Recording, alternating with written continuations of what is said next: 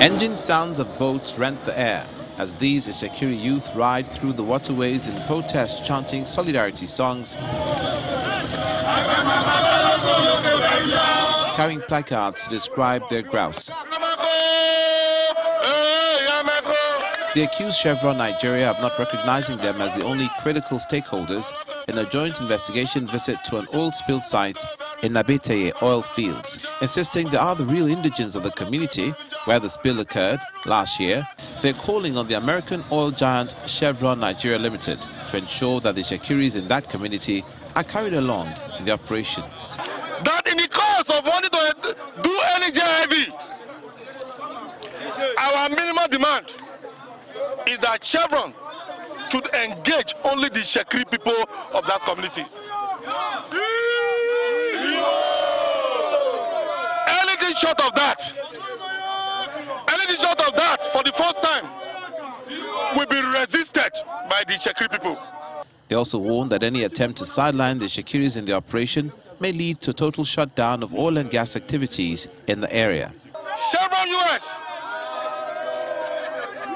you are hereby called upon as the parent body to Chevron Nigeria Limited to do the needful. Because if you fail to do the needful, we will mobilize everything at our disposal to resist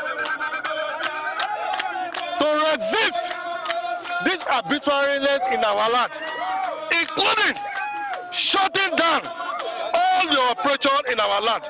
When contacted, Chevron promised to respond to allegations as soon as possible, but in a swift response to allegations and warnings by the Itsekiri people, the Delta State government says it's aware of the matter and will meet with all parties involved in order to iron out the issues.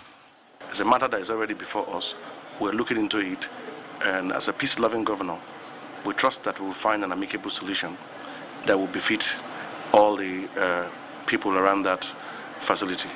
Let's just be patient and let government come up with our own decision.